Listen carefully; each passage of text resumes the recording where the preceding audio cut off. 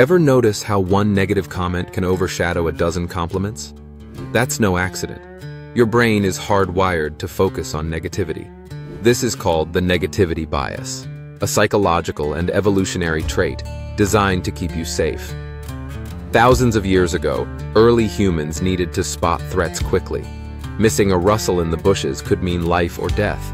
Because of this, our brains became experts at detecting bad news, prioritizing it over positive experiences.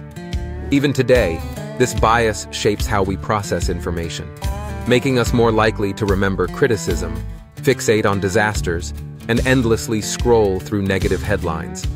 News outlets know this well and often highlight alarming stories, knowing your brain will latch on. While this bias once helped us survive, it now can make us anxious, pessimistic, and glued to our screens. The good news? Awareness is the first step. By understanding how your mind works, you can start to balance out negativity, seek out good news, and shift your focus. Like the content you just watched? Subscribe and follow for more mind-blowing facts and discoveries.